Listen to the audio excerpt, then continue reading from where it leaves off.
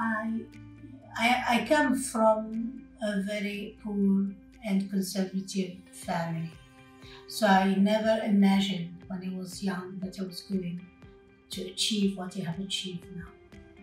I think I was lucky if compared with other women from my region, because I was the first woman or girl at that time to leave the region.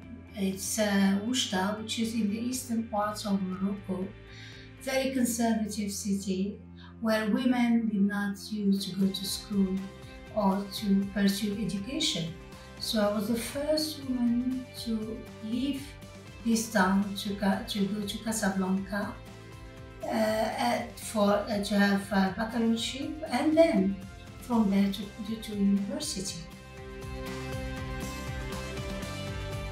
I supervise students, and many of them are women, and I promote human rights and women's rights, which is something, this is what I do as in theory.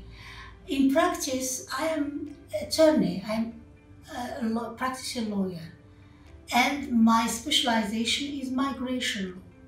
And this is a specialization which has been neglected somehow all over the world, and in my country particularly. You know how migrants need to be defended, to be protected. And I do this with, a lot of joy.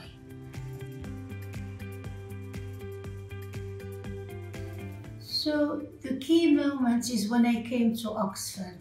You know, I was really lucky to get 2 scholarships. The first scholarship to come to for my master's degree to study at LSE, London School of Economics and SUAS, for African Studies, and the second one to go to Oxford.